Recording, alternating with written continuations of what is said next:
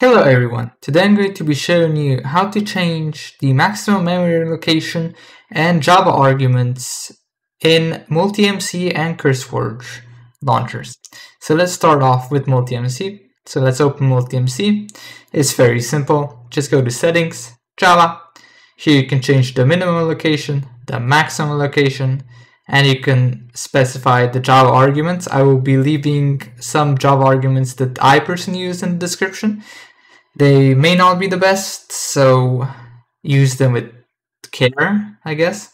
And I'll be also writing how much memory you should be allocating. However, my information might not be 100% accurate. So that handles MultiMC.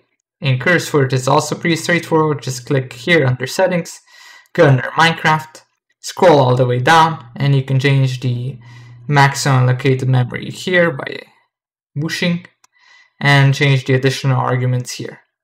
This pretty much sums up this tutorial. Thank you guys for watching, and I hope your memory leaks stay low and your FPS goes whoosh.